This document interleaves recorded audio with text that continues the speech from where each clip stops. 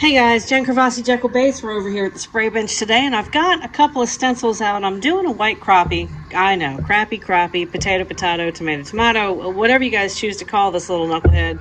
It's a white version. Now, they're a white and black crappie. They are fairly similar, although there's more long vertical lines on the white crappie than there are on the black. The black is sort of, we're going to be using this modeled stencil here from Brian Best over at Anarchy, UK.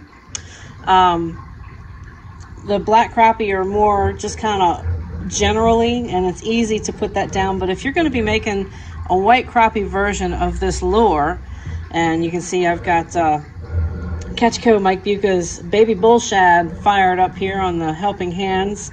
What I'm going to be doing is I'm going to be concentrating with just a little bit of smoke pearl black here in the chamber, and I'm going to be making specific lines almost like you would on a bluegill and concentrating them about ½ an inch apart. And as we move down, you'll see, and I'm going to show you the bait on one side. When we get done with it, it looks more like that picture that's going up in the corner right now.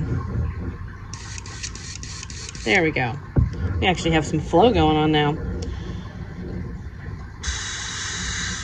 So I'm just going in a straight line. I'm shooting relatively close, and you guys can start to see that come into view now, to the stencil, because I don't want it to kind of spray and get overspray all over. I want it to be darker in the lines that I'm making on this itself.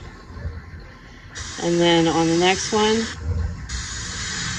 we'll do 2 right there, and you can see. And on this one, I'm just going to do 1. My pressure is running right around 15. And then we can put just a little softer on the face near that gill.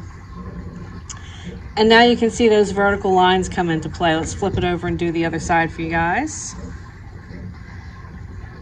If you hear bubbles in the background, I watch a considerable amount of freshwater aquarium videos, and this just happens to be like one of those 10-hour relaxation videos, but it really shows off some of the cooler, large aquariums that are out there. And I do like to watch them, get ideas on patterns. We'll put one just underneath. And then on each segment, I'm pretty much doing 2,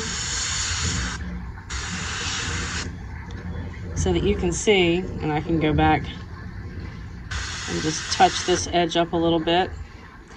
And it's still, you can get a little bit lighter in the middle.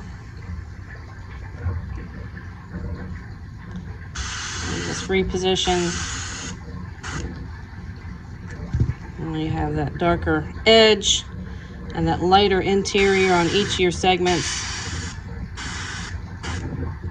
And that's what we're doing, folks. And that is a pretty decent representation of what a white crappie looks like. Paper mouths, folks. I hope that I've been able to teach you guys a couple little things today. We should have a full feature-length spray session coming out this weekend. It is the one I've been talking about, where we are spraying the contest winners.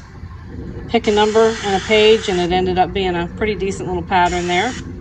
We're going to be doing a spotted Danio, and I hope you guys have a fantastic rest of your day. Cheers! Happy casting from Jekyll Baits.